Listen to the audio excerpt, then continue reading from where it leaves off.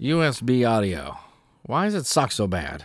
Anyway, if you have a vintage DAC, or if you have just a DAC that the USB on it is really bad, or maybe it's really old and it just doesn't sound that great and you need a good solution, there are tons of solutions out there, from really cheap to really expensive, like DDCs and stuff like that. But I found a device, this thing, the Douk U2 Pro, that I think is even better than the shit E-tier, which was $99. And you can still find used probably for about $99. But this thing is powered off USB. You don't need a separate wall wart.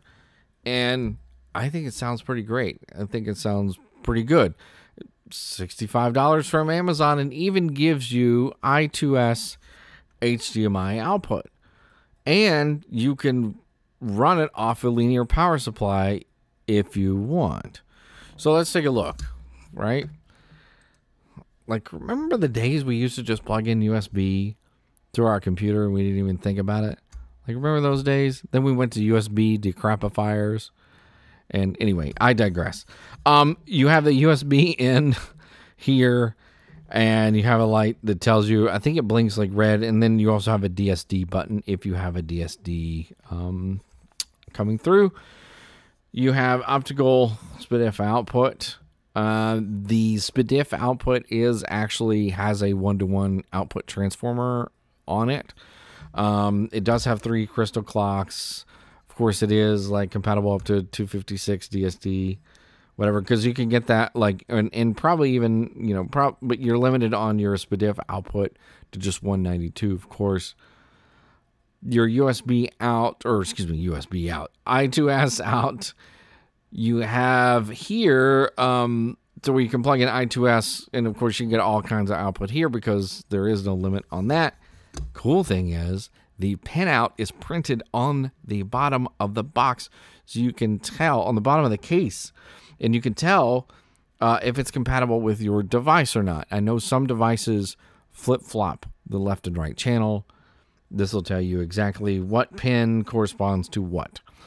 And then you have this, you can run a DC 5 volt, you can run a output like a linear power supply or something, because it will use the USB in. It doesn't need a separate DC 5 volt input, but just if you want to run cleaner power, you can even use the noise nuke idea from my previous video. I'll put a link in the description. I'll put a link to that video up at the top here. So if you want to take a look at that, because you could definitely use the noise nuke with this. I haven't tried it yet. I haven't gone so far. I've just used this device. And remember, this is the U2 Pro. Douk Audio makes the U2, which the changes are, the U2 is smaller.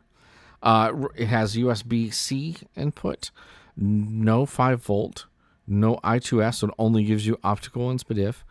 The SPDIF does not have a transformer 1-to-1 output, and you only have 1 crystal as opposed to 3 crystals for locking. So that's the difference. But this device, $64.99. The U2, the non-Pro, $54.99. So $10 extra, and you're getting all that extra stuff, and I think is well worth it. Compare this to the E-tier. E-tier might have sounded a little etchy compared to this. This sounded a lot smoother, and it gave a lot more detail. One other thing that I'll say about it, or actually 2 other things that I will say. First off, it comes with specialized XMOS drivers, okay? So you will need to save the drivers that it comes with. So, and if you use, it's USB 2.0 compatible, but which you can just plug it into any device. However, you want to use the drivers because of the way that the XMOS chip works, and they have special drivers to go with that, and you can use ASIO output if you have Windows, so you don't have to use Wasapi. You can just use ASIO outputs, which is really, really cool. I've never really seen ASIO outputs on a consumer device. I've seen it on interfaces like computer, like recording interfaces and stuff like that, but to see it, you know, on a consumer device, really cool. And like I said, $65. Amazon even sometimes runs sales for even cheaper. During Amazon Prime Week was like $55. It was the same price as the non-pro version. So look out for that. So the other thing I was going to tell you is that it does not run on a lot of current, even though that it has the 5-volt input. And I just mentioned this, and I should have showed you why I still had the camera out, but I will show you how much current that it's actually drawing, and I have a plug-in here. So 1.6 amps, about, it's plugged in right now as a USB interface. So yeah, only, 5 volts, 1.6, it's only 3/4 of a watt.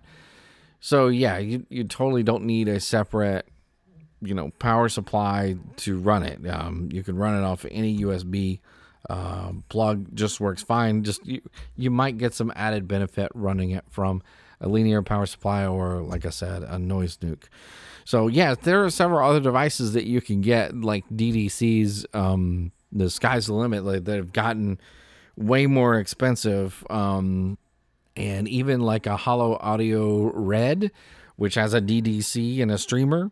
And yes, you could also go the streamer route. I mean, right, you get Pi 3 AES, Allo Audio. You could do all those things, but like Hi-Fi Digi Plus.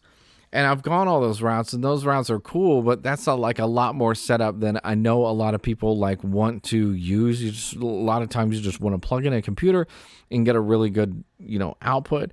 And I think for $65, this thing is a pretty cool device. I mean, for just a great DDC to use. So like I said, if your USB on your DAC's really not that great, or you have a vintage audio, where you just need SPDIF, where you don't have USB on your device, then you can use that. Now, USB is getting a lot better. A lot of companies are putting XMOS in their DACs now, where you can actually use ASIO drivers for computer stuff. I haven't personally checked out some of that stuff, but I know some of that stuff is out there. And then, of course, again, if you want to go even crazier, the Hollow Audio streamer, which I do have, a Hollow Audio streamer, that's what I mainly use, and I use the AES output on that because I don't have an I2S DAC.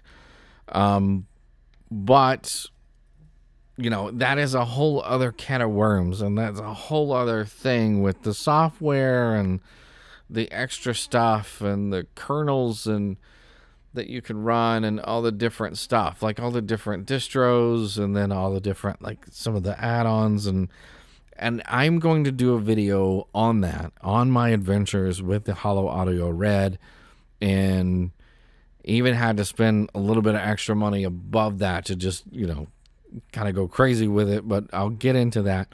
So please like and subscribe, or just subscribe.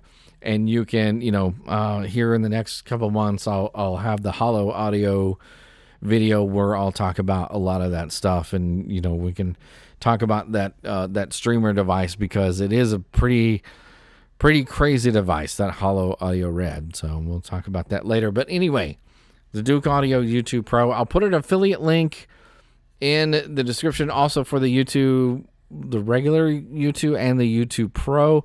Just know this is the U2 Pro device. And also, don't lose your drivers, because you can't find the drivers anywhere online. It comes with the drivers. I think there's a USB stick that comes with it that has the drivers.